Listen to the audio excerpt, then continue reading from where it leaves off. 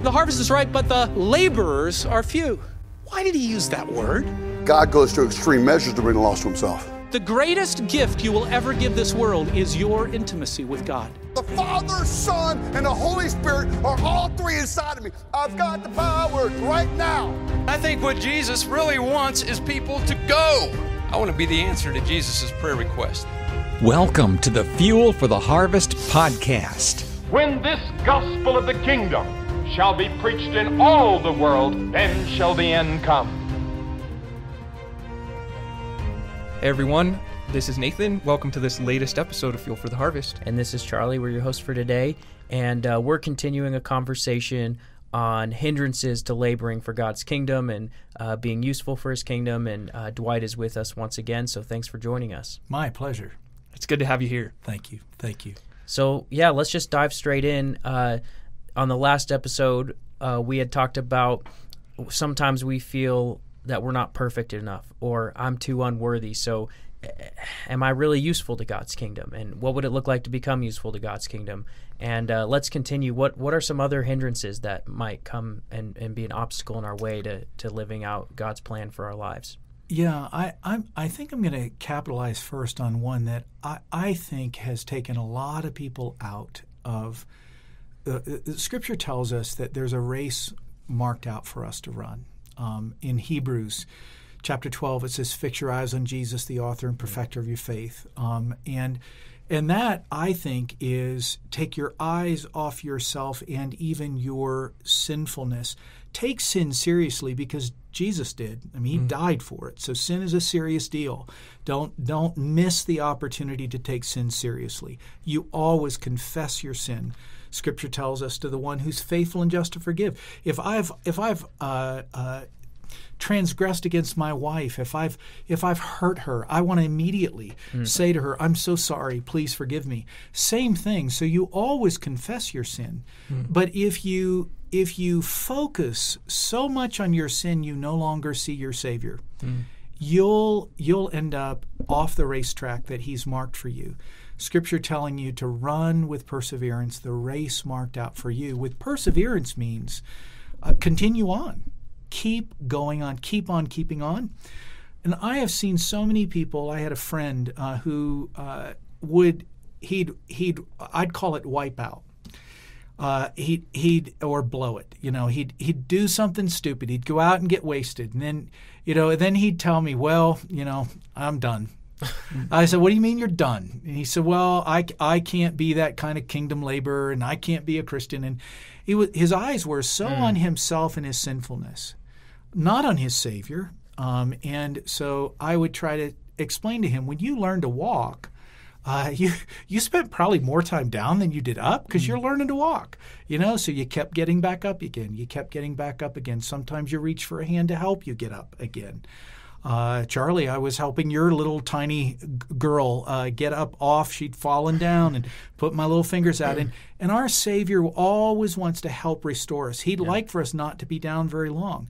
But some of us get down because we've sinned, and we rehearse that sin over and over and over. That's what rehearsing is. We go through it over and over again in our minds. And guess who's camped out on our shoulder? He's called in Scripture the accuser of the brethren. Satan camps out on your shoulder, and he keeps reminding you, "Look at that terrible thing you did. Look what an awful person you are." And he wants you to rehearse it again and again because he wants you off God's racetrack. He doesn't want you running the race God's marked out for you. So his desire is to keep you off God's racetrack. And if you're not careful, your eye is on your sin and not on your Savior. Yeah. It reminds me of a scripture in Colossians 3, which I really love, right on this same topic. It says in verse 2 of Colossians 3, "Set your minds on things that are above, not on things that are on earth. For you have died, and your life is hidden with Christ in God. When Christ, who is your life, appears, then you will also appear with him in glory." So that reiteration, fix your eyes on Jesus. Look above. Look at him. Don't look at yourself. Don't look at what's around you. And then it continues, though. It doesn't take sin lightly. It says, "Put to death, therefore, what is earthly in you, sexual immorality, impurity, passion, evil desire, covetousness, which is idolatry. on account of these, the wrath of God is coming. And it continues this list of anger and slander and obscene talk and all these things we know that are not right, that are sinful, but it doesn't say to start there or stay there. It says fix your eyes above, not on these things. And as you do that, you're going to find the ability to avoid or have power over or fight these even when you mess up. It's fix your eyes above. Exactly right. I think we sometimes try to reverse that and start with the other and say, well, I'll do my best to stop these things and stop looking at them, and then I'll be ready sometime to fix my eyes above, and we never get there. You know, I when we think about all the scriptures that teach us the steps of a good man are ordered by the Lord, and we so much, you know, that His word is a lamp to our feet and a light to our path. And Romans 10:15 that says, "How beautiful are the feet of those that bring good news." It's an interesting thing that in Hebrews 12 it says, "Throw off everything that hinders and the sin that so easily entangles us." Entangling. If you can knock somebody's feet out from under them, their legs out from under them, and I feel like that's what the enemy's trying to do often. But then he wants to keep you down. So I think I often would teach guys that I was coming alongside. I learned this concept called confess and press. Confess your sins to the one who's faithful and just to forgive, and then press on. Paul the apostle said, I want to press on to take hold of that for which Christ took hold of me. It's forge on, press on, forge forward. Your goal is not to stay down. Your goal is to get your eye up on your Savior, like Jesus helped Peter when he started sinking in the water because his eyes got on the storm, eyes got himself, and he was failing, start sinking, and got his eyes back on his Savior, and Jesus helps him back up again, and he's walking on water. So I think confess and press is acknowledge that it's sin, acknowledge that it's wrong, confess it, and press on, forge forward.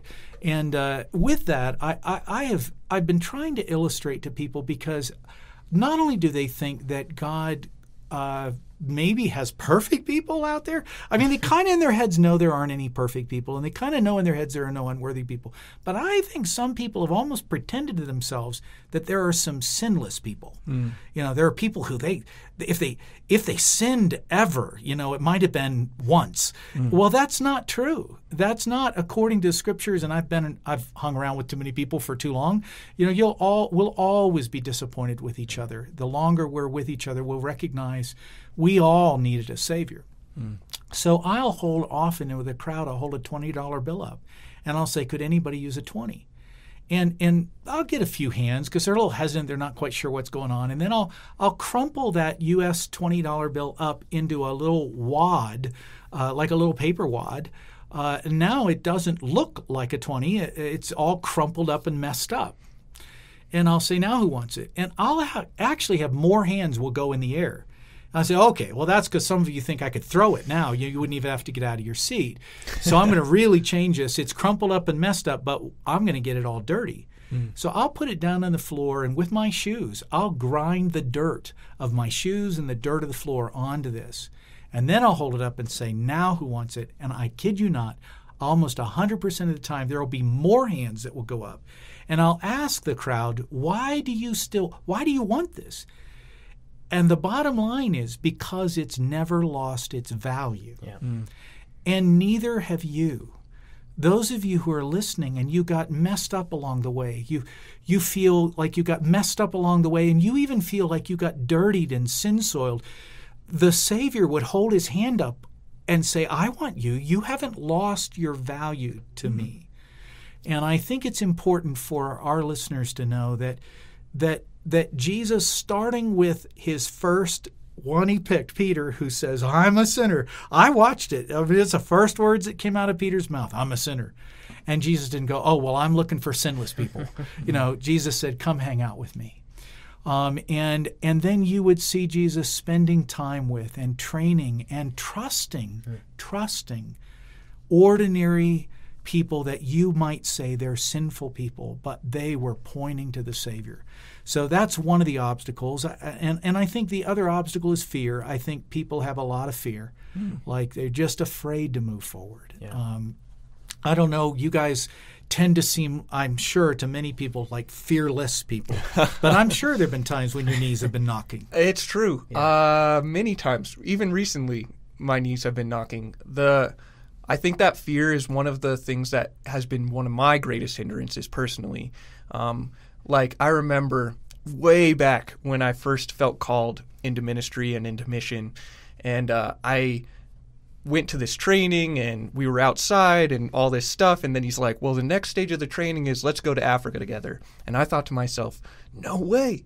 And I mean, this is so naive and so ignorant, but like this is literally what was in my mind. I'm like, if I go to Africa, I'm going to die. Like that's what was in my mind. Like that's what I thought, because I was so sheltered, such a homebody, you know, like that American view of the world and everything.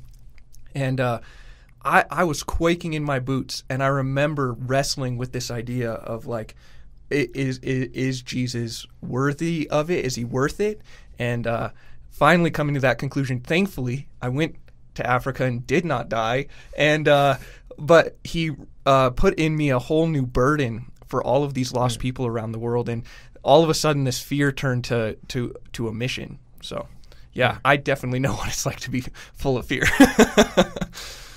I think when God has his way, he will often, it doesn't matter how, I've been with guys who have written and talked and led things that almost seem like they're fearless people, but the closer I've gotten to them, they confess up. There have been moments where everything in me was quaking and shaking.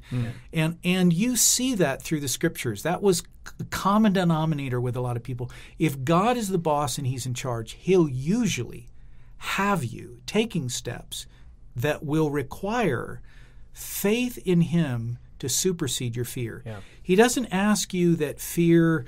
I mean, your knees Joshua's knees knocked. They were. He was frightened, and that's why it wasn't once. It wasn't twice. I mean, repetitively, there. Be strong, be courageous. The Lord your God is with you, and I think that's the key. To get over ourselves and get into God's plan. Fear can never be our leader. Faith has to be our leader. Faith in the one who calls us, and that he's with us. And like you experienced, Nathan, where when you went to Africa, he knew what he was up to. He didn't need to know what you could do. He wanted you to see what he could do. He wanted to get you onto his turf and let you see a God thing. Exactly. And often when he's inviting us to push past our fear, he wants to invite us into a landscape where there's a God thing ahead. So he doesn't need you to calculate. He doesn't need you to try to logistically deduce, can I do this? Have I ever done this before? Do I know how to do this? Do I have all my steps in? He really doesn't need that. He needs you to just hold on to him, and he's with you, and begin to. That doesn't mean you're brain dead. It doesn't mean you push your brain on pause.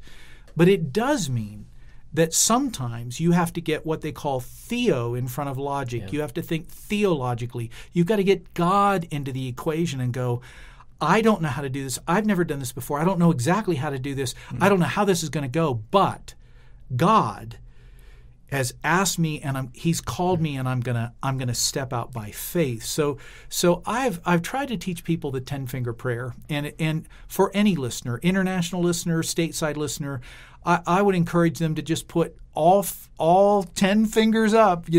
Charlie, with your little girl, I will count her toes and count her little fingers. 1, 2, 3, 4, 5. 1, 2, 3, 4, 5. And so we're going to do the 10-finger prayer, and it just simply, it's right out of the scriptures, and it's, I can do all things through Christ who strengthens me. Starting with your little finger, I can do all things through Christ who strengthens me.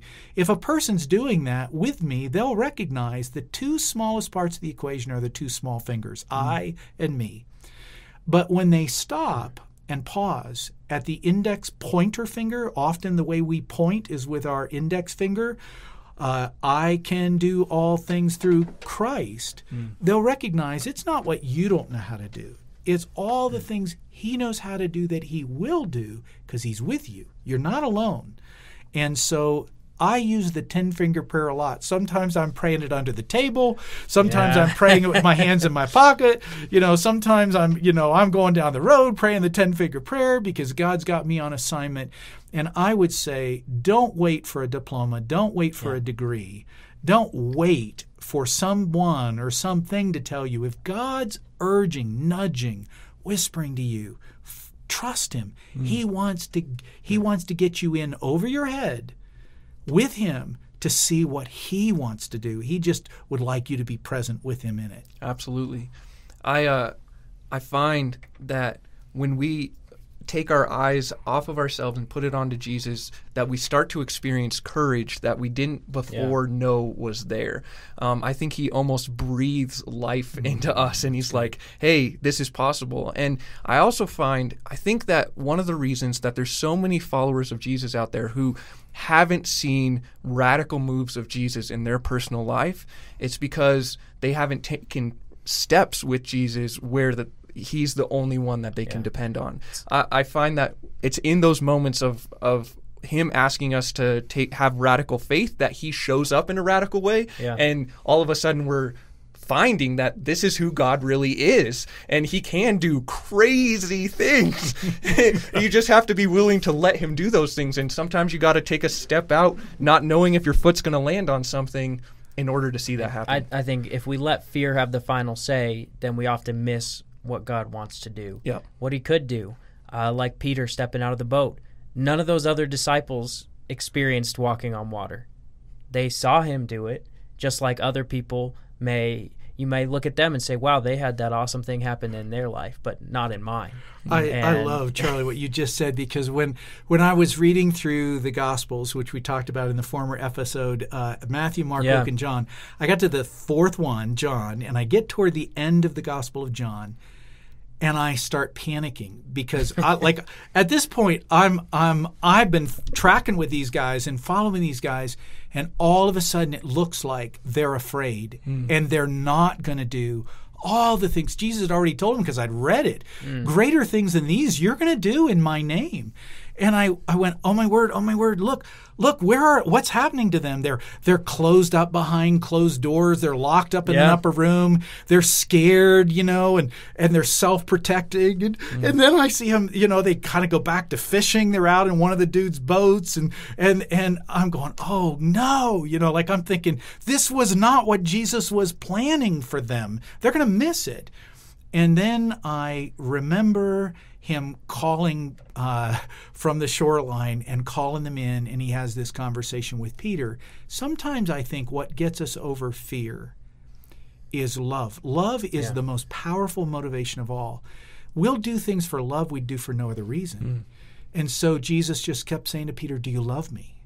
Do you love me more than these? Do you love me? Will you feed my sheep? Love me. Do you love me? He asked him 3 times the same question, because I think Jesus knew love would conquer fear. It would conquer fear, and it would get him into his book of Acts. And so when I read the next book, which was the book of Acts, Nathan, just like you were talking about, and Charlie, like the exciting stuff, and I went, I'm a young reader going, oh my word, this is so cool. I can't believe this.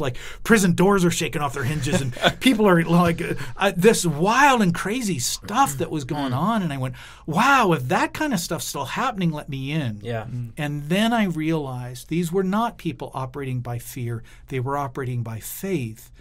And they had begun to step beyond themselves. And the other really cool, amazing thing I began to see was in the book of Acts, they were identified as untrained, unschooled, ordinary men.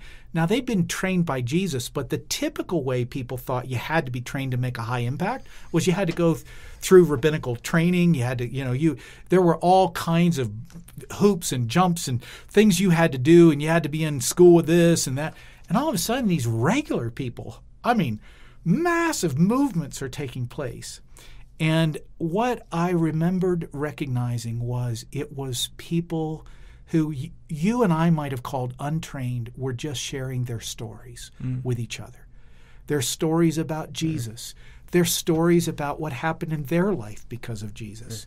And as they transferred story by story by story, and they would share these stories, I saw that these untrained people began to propagate the gospel, the good news that Jesus not only was real and alive, resurrected from the dead, but his transformative power had impacted their lives. And so I've often told crowds of people, you think you're untrained, but you're wrong. How many of you God has ever shown up for you? You didn't know how you were going to get through something. You didn't know what you were going to do. You didn't know, how are you going to pay a bill, or how many, if He's ever shown up for you, raise your right hand. And almost every person, I'll look around. It looks to me in a crowd like every person has their right hand up. I'll say, leave your hand up. Now, and I tell our listeners, you deserve to give God a little credit here. So if He's ever shown up for you, raise your right hand. Now, if He's shown up more than once for you, like He's shown up more than once, put your left hand up and both hands in the air. Now, if you're driving, maybe be a little careful when you're listening. But I'll look around the room and all these hands in the air, and I'll say, leave your hands up, leave them up. Now look around this room. Do you know what these are? These are our God stories. And there's a world that you and I engage who, if they read the scriptural stories, they might think in the back of their minds, well, yeah, but that was a long time ago. But these hands in the air, our stories say He still shows up. And untrained people are not really untrained. We just need to know the power of stories. I remember one of my friends said the war for souls is won through the weapons of stories. The scriptures are 75% stories of how God showed up for people and with people. When we share our God stories, how He's shown up for us, that is the way we share the good news with other people. So I think that's the other thing that people need to get over themselves, that, well, I'm not trained, I haven't been to Bible college, or haven't been to a seminary, or I haven't read enough books yet. Well, listen, has He ever shown up for you? Come on, tell some other people. Absolutely. I think that's huge, and I think we've discovered that reality as well.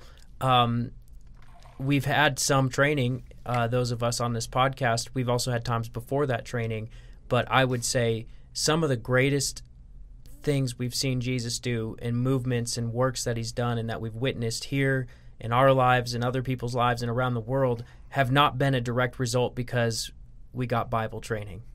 It's been, we read the scriptures and said, let's give it a try. He said, so let's try it. And we've seen Him at work, and we've learned along the way. And I would people sometimes ask, well, you had this training and you did this or that. I'm like, well, actually, I just watched other people doing it and read the scriptures, and most of what I do today is formulated around that, not my theological degree. Right. And I think that makes a massive difference. I think the key to what you just said there is, well, He said it, or Yeah. He did it. Yeah. Jesus said it. Jesus did it. And if He's really the King, if He really is the Lord of the universe, the Creator of all things, I think if He did it, if He said it, it's true. And we can take it all the way to the bank. I like to use this phrase, you could bet your life on it. Yep. You could bet your life on it. I think sometimes we think words are the only way, but it is remarkable to me that Christ in us, which Scripture teaches us again and again and again. It was what Paul prayed for the Ephesians when he wrote, to the one who can do immeasurably more than all we ask, imagine, according to His power that is at work within us. To Him be glory. And He said to them, I'm praying that you're going to be filled to the measure of all the fullness of God. So crazy how you often can sense the presence of Christ in another person. I was with a young man that I'm teaching to drive. He called me and said, I need to learn to drive. Would you be willing to teach me? And that's kind of like taking your life in your own hands, or putting your life in somebody else's hands, And this past weekend, I felt like I was getting up in the morning, and I felt like God said, why don't you do more than teach him to drive? Why don't you take him to lunch? So I took him to lunch, and I felt like I knew where we were supposed to go for lunch. And it's not the cheapest place, but I went to this spot for lunch. And as I'm with this young man, who has been, Charlie, with you in Surge training for youth a number of years ago. And now he's learning to drive, and we're sitting there talking about Jesus. Our server comes, and her server looks tired. And I said, "Hey, are you okay? You look like you're having a tough day." And he said, "Well, I worked a full day yesterday. I wasn't supposed to work today, but somebody didn't show up, and so I got called at the last minute. I am tired. I closed up last night and cleaned up the restaurant, and here I am again today." Oh. So he was tired. So we kind of befriended him a little bit. But this young Surge alumni student, teenage kid, when our meal came, I asked him if he would like to pray for our meal, and he did. And I noticed as he was praying, our server went to come back to our table to see if everything was okay, and then didn't interrupt us because this young man was still praying. And later on he came, and this young man talked to him several times, but it wasn't about the scriptures. It wasn't, we were just loving him, just caring about him and expressing interest in him. He, at the end of the meal, came back to our table and said, you guys just need to know I'm not religious. There's nothing religious about me, but there's and his word was energy. He said, "There's energy coming off your table. Every time I walk up to your table, there's energy." What is that? That's not this young teenage kid in me. That's Christ in us. Christ in us. And we began to have conversation with him, talked with somebody later who knows there's another Christian that works there, and went, "Wow, isn't that amazing?" That sometimes that's the other thing. When we get over ourselves and we just begin to do what Jesus said, not only love God with all our everything, but love that person that's in our sight line. For our lunchtime, he was our neighbor. He was serving us, but he's our neighbor. He's the one we're seeing consistently. And are we seeing him? Are we stopping with him? Are we spending time with him? And we recognized, and then at the very end he said, "Every time you come here, will you ask for me?" So I believe it's the beginning of a relationship with this young man who needs to know that what he was feeling coming off the table is the living Christ alive in us. That's the hope of glory. Wow. What a testimony.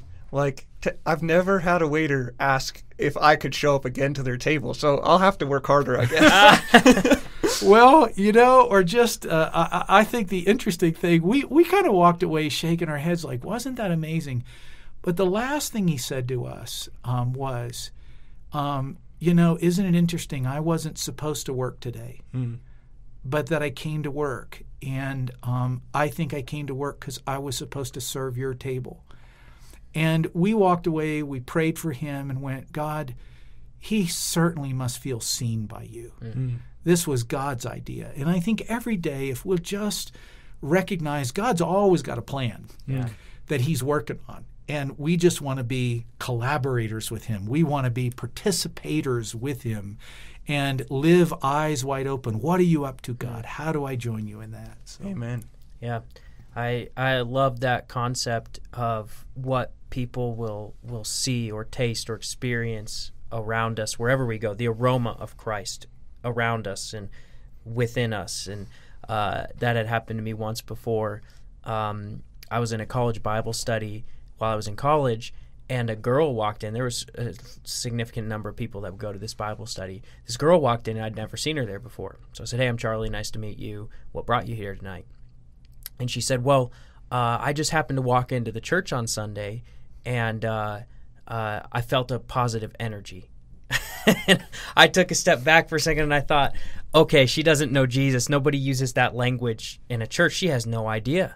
And I said, "Oh, that's great. Well, we're so glad you came tonight and love to talk more." And after the Bible study, we got to talking more. And I said, "So, is this your first time you had gone to church, or what's your background?" And she said, "Yeah, I'm from China. I've never been to a church before. It was right across from my apartment, so I just decided to check it out." And then I heard about this young adults Bible study, so I came and wanted to learn more about it. And I said, "Well, that energy that you described is actually the presence of Jesus, the presence of God, the Holy Spirit he describes with us." And she said, "Wow, that's really interesting." And then went on to ask maybe 10, 15 questions. A small group of us were sitting with her at a table. Question after question after question. I mean, she had 1,000 questions about Jesus, about the Bible. How is he trustworthy? How do you know it's him? And you name it. She asked every hard question there is. Why is there still suffering in the world if God is good? She asked every question in the book, and we did our best to answer as best as we could.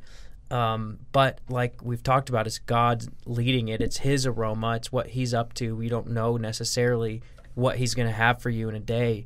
And while we were sitting there, we were compelled to take it a step further. And I had this picture in my mind prayerfully while she was sitting across the table of this ladder between her and God, her at the bottom and God at the top. And almost like every step of the ladder was her next question. And she thought that she had to answer them to get to God. So finally I said, man, you have great questions, but do you feel like God's at the top of a ladder and maybe you have to answer every question you have before you can reach him? She said, that's exactly how I feel. I said, well, the good news is Jesus meets you where you're at. He wants to come down the ladder and engage with you right now. And what better way to answer your questions than to do it with the one who made all the questions? And she said, that makes perfect sense. She gave her life to Christ right then and there. It was an incredible night, but that all started with her seeing believers and sensing this aroma of Christ about them. And just to think, no matter how a conversation may or may not end, that wherever we step foot, man, people could be experiencing the aroma of Christ through us, and how exciting is that? And I think we have to remember that the source of that aroma is not something that we're kind of mustering up inside of ourselves. Like, it's not something that somehow I can fake. You know, it comes from hanging out with Jesus. It comes from having his Spirit in us. It comes from spending time together and knowing his word. And I think putting it's it in revealed our as we hearts love God and we love others. Right. They'll know you're my disciples, Jesus said, by your love. Right, exactly. Ultimately, the point of what I was trying to say is Jesus is the source of it. Yeah. Like, it's not just because you're Charlie. It's because if it's just me, people will be running. Yeah.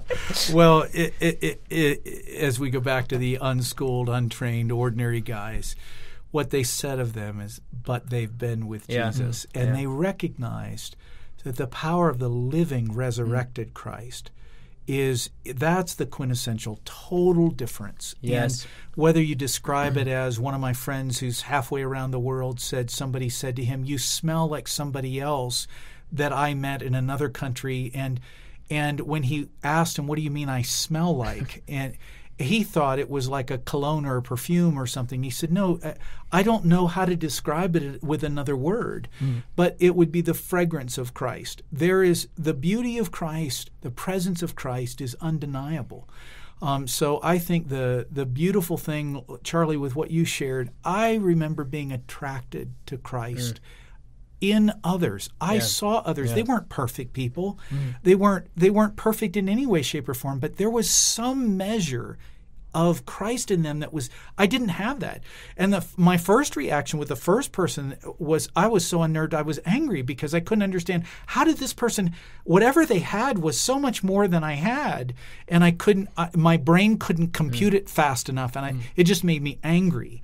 But eventually I recognized I don't need all the answers to all my questions. I need the answer. Yeah. Who they have, what they have, I want that. The way, and the truth. Yes, I recognized that he was the embodiment of what I was looking for. And I was sensing, tasting, smelling him. I wanted him, not a portion. I wanted all of him. Well, I think that's a perfect place to wrap up the episode, is focus on him, Jesus. And I think if we do that, that pretty much overcomes all our obstacles in the end. His love for us, our love for him, and I don't know what that can't overcome. Don't you love the words of Jesus? I am the way. Yes. I am the truth. I am the life. We want to come to Jesus. Amen. Well, Dwight, thank you so much for joining the last couple of podcasts. It's been such a blessing to have you here. I know that I feel rejuvenated just having a conversation with you, so I can only imagine that everyone who's listening is also feeling encouraged and emboldened. So, praise the living Jesus. Amen. Well, thank you all for joining this episode of Fuel for the Harvest. God bless you.